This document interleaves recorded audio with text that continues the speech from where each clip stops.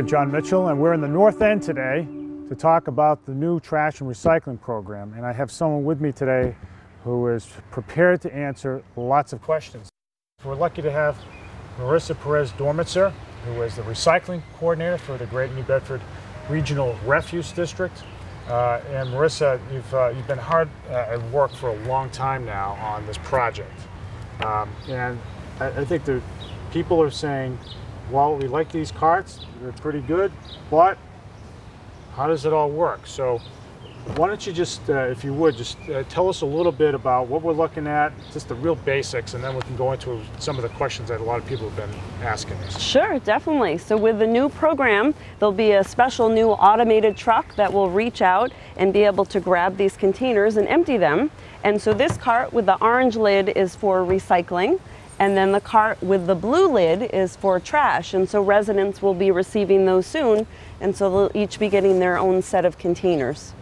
So these will replace what we have today, which is everybody has their own trash barrels. They have the blue bins for recycling. Correct. And so starting the week of June 23rd, these are the carts that will be used. No bags or barrels or blue bins can be placed at the curb, just these carts. Okay. Now tell me a little bit. These things, they have wheels. We just saw me wheel this up.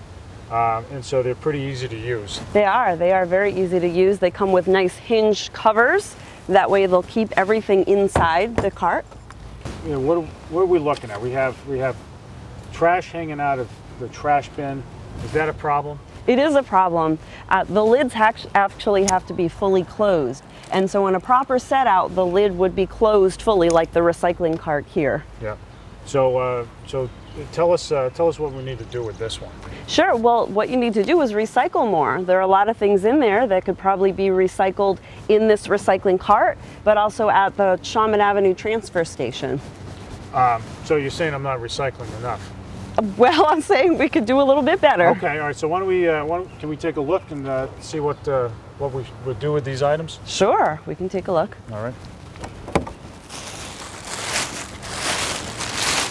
Right. So we have a lot of different things in here. We have a juice bottle. Yep. We have paper towel roll. Yeah. Here I have some things that can be brought to the recycling center. This is called a rigid plastic, so that's something that can be brought to the recycling center on Shaman Avenue. Okay. So something like that shouldn't go in the recycling bin? Correct. It shouldn't go in the recycling bin. Okay. And then also this is something that I think will take up a lot of room in trash carts, potentially. It's styrofoam. And so we do take styrofoam blocks at the Shaman Avenue transfer station and recycle them there. Okay. So bottom line is styrofoam doesn't go in the recycling bin. Right. And it doesn't need to go in the trash either. Right. It can be recycled. All right. Yeah, but the idea is that if somebody can't get out to the recycling center, you can still throw out those types of things. We prefer that you would recycle them, of course. Yes. But if you can't make it out there to turn in a block of styrofoam, you can't throw it out. You can, and what we recommend is that people accumulate a few items. You can use your old recycling bin and place some of these items in there, and when it's full, then you can take a trip to the recycling center. So as you look through this, so we'll cut to the chase now. It seems like there's a lot of stuff in there that could go in here, like plastic bottles, and glass, and paper. Those are all things that can be recycled. Exactly. Now, one of the things I see here is you've got a trash bag in the trash, which makes sense, but there's no trash bag in the recycling bin. Am I onto something? You are, exactly. So the trash should be bagged. You can use any bags that you're using now. You don't need to use anything special. And then the recycling, just like you place it in the blue bin, you would place it loose in the recycling cart. We don't want any plastic bags in there because the bags jam the equipment at the recycling plant. Yeah. So there shouldn't be plastic bags in there. But the only exception is shredded paper. And so with shredded paper, we don't want it to blow around the city. And so that can be placed in a clear plastic bag or in a brown paper bag. All right, so the idea here is to contain that. We don't want that stuff blowing all over the place. Exactly. So a lot of people have asked me, well, you know, what happens, so the city's giving out these carts to all single-family homes and two-family homes. What happens if, people said, what happens if I fill up my trash barrel? Well, if you fill up your trash barrel, I mean, the first thing is we need to be recycling more. Yeah. I have a family of 6 people, including 4 kids and a baby in diapers, and we find that we generate 2 to 3 kitchen-sized bags of trash each week. Yeah. And so by recycling everything possible, everyone should be able to fit their trash in the trash cart provided. But if they do find that they don't have enough room, it can be held for the next week, or it can be also brought to New Bedford Waste Services, ABC's private facility. They can bring it there as well. Yeah. So, so a lot of so here's one question on that. You know, people might say, "Oh no, I generate a lot more garbage than that," and the reality is that you can recycle almost everything these days. Yes, exactly. There's so many things that I think that people are not aware of that can be recycled. One of the things in my home that we recycle a lot of is this plastic wrap, this kind of material. This can actually be brought to the supermarket and recycled there. And they turn it into plastic lumber that's made into picnic tables and decks. And so this shouldn't go in the recycling, and it doesn't need to go in the trash. And so you can bring it to the grocery store when you're going shopping. So it's very easy to do. Yeah, just another point, we're not exactly the first community to have a system like this, right? Exactly. Many other cities and communities do that. Fall River has had this program for a few years now, and it's been going really well. It's helped to clean up the trash set-outs. And they haven't had a problem with people having not enough room in their barrels for all the trash. No, they haven't, because now people are in the habit of recycling everything that they can. Yeah, so what we're trying to do today is demystify this whole process. There are lots, I mean, as much as we in New Bedford want to be leaders and everything, we're not exactly leading in this. There are other communities that have been doing it for a while, and we're learning from their mistakes. And we're benefiting from it. Exactly. So it's pretty straight. It should be pretty straightforward after this transition period. A couple of other questions. So people have asked me, what do we do with those blue bins? The blue recycling bins we have now. Yep, so the blue bins, what we're recommending is that residents keep their blue bins, and they can use them, they could set them in a convenient spot, maybe in a closet or just inside the garage or on the porch, and then they can fill them up, and then when they're full they can bring them outside to the big carts. That way it makes it a little more convenient for them. But if a resident doesn't have a need for the blue bins anymore, they can be recycled at the Shaman Avenue transfer station. Okay. Another question. So what do I do with my old trash barrels? Sure, similar thing. They can be used for yard waste. So the yard waste program isn't changing, and so residents can use them for that. Or if they don't have a use for the old trash barrels, they can be brought to the transfer station as well. Well, that makes a lot of sense. So we still will have the same cycle of yard waste pickup, leaves and lawn cuttings the day after trash day everywhere through the city, right? Yes, exactly. That won't change. Good. What happens if my cart's stolen? What do I do then? Sure, great question. And so the first thing is when you receive your carts, they do have this white strip on the side. Yep. And so we recommend that you write your address on them right away. You can use permanent marker. Yep. And then the other thing, on the front of the cart, you'll see there's a serial number. And so each cart has its own serial number, and that will be noted when the carts are delivered. And then the last thing, which I think is the neatest thing, they have an RFID chip embedded in them. It's a radio frequency tag. Yeah. And so you'll notice when they're delivering the carts, they scan them, and so they're scanning the longitude and latitude of where they're dropped off.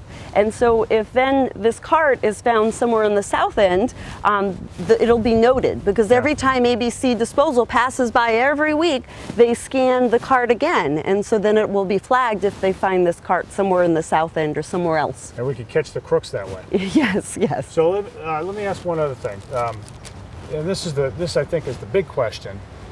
Why are we doing all this? Sure, great question. And there are 3 main reasons. The first one is to clean up litter in the city. By containing the trash, we're now going to eliminate the problem of seagulls and creatures tearing open the bags and causing litter. And so that is really a big thing. I was very impressed in Fall River by the set-outs. They're all so neat and uniform. Yeah, and one of the big, just not to interrupt, but the trash, most of the trash that people see on the streets doesn't come from people throwing trash out of their car windows. It comes from trash being ripped open either by seagulls or just trash that has not been properly laid out. It's blowing away on a windy day, especially in the wintertime. And after all the snow melts, you see in the springtime trash and all over the place. This is going to help because you put the cover down. Exactly. It's heavy plastic. It stays there. It contains the trash. The city becomes neater. Exactly, exactly. So that's one really so you said positive you have two point. other reasons. Yes. So the other reason is to increase recycling, because now with single stream recycling, it'll make recycling so much easier. Residents just need to put the bottles and the paper all in this one cart, and they'll have a lot more room than the blue bins that we're using now. And so it has been shown that this kind of program increases recycling. And then the last thing is that it will decrease the amount of trash that we're sending to the Crapo Hill landfill. The landfill is estimated to have about 17 years of life left, but by recycling as much as we can extend the life of the landfill. Because as recycling goes up, the amount of trash goes down. Exactly. The less trash goes into the landfill, the longer the landfill lasts, the longer we can forego having to buy another big piece of property to use as a landfill. Correct. It saves the city money in the long run. It saves the city money. Yes, We're all exactly. about that. Yes. Well, that's great. So, I mean, you have done such a wonderful job working through this. I know it's a big process. We have a city of 100,000 people. There are lots of carts obviously being distributed. Great work also by the Department of Facilities and Fleet Management. Ken Blanchard's the director. They are really managing this program. If people have questions, there's a number to call. There is. You would call Ken Blanchard's department. It's the Facilities and Fleet Management, and it's at 508-961-3008. And we also have a lot of information posted on the city's website. That's at www.newbedford-ma.gov. And also I'm posting updates on the New Bedford Recycling Facebook page. So there's a lot of information. Yes. And so it's a change. People, people have to get used to the new way, but it's really going to make things a lot easier in the long run. It is. Yeah. All right, tell us that number again so everybody hears it. Sure, it's 508-961-3008. Well, that's great, Marissa. Well, thanks so much for all of your hard work on this. And I'm sorry, I have a telephone call. Hold on one second. Okay. Yep. It's my grandmother. She says she has two things for me. The first is, get off of my lawn. Uh-oh. And then she also says that she's got questions about the new program. So we're going to have to go inside and answer those questions. Sounds I'm good. going to hear it from her later. All right. Great. All right, we'll be right in. All right, let's go.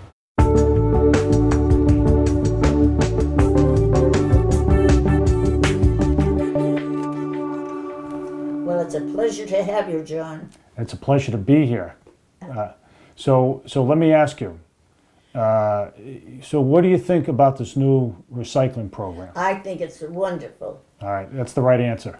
Yes, it's wonderful because people know what belongs in each bin, Right. and it isn't a mistake. Right.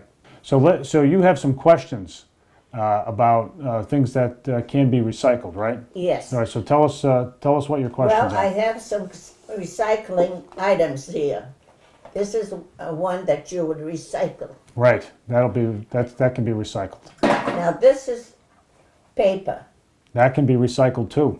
Oh, that can be recycled. Yes. I didn't know this would be. So that can be recycled. That magazine. All right. Yep. Thank you. And this can be. What about that one? Oh. That's a good one. That can be recycled. Yeah. That can be recycled.